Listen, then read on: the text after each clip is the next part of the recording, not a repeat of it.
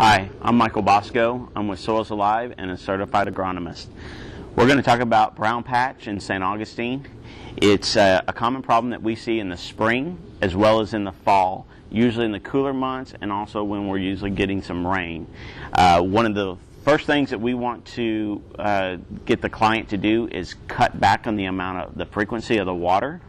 Rhizoctonia or brown patch is a water mold disease. It will only grow in the presence of water. So by cutting back the frequency of the amount of water that's going on, that's going to be your first line of defense. You can identify Rhizoctonia, brown patch, by just grabbing the blade and very carefully seeing if there's any resistance, pulling it out. If it comes out with very little resistance, that's going to be a very good characteristic of the disease. You'll also find that at the base, it'll be kind of a wet, spongy looking spot, blackened, and you can see the disease actually affecting the blade.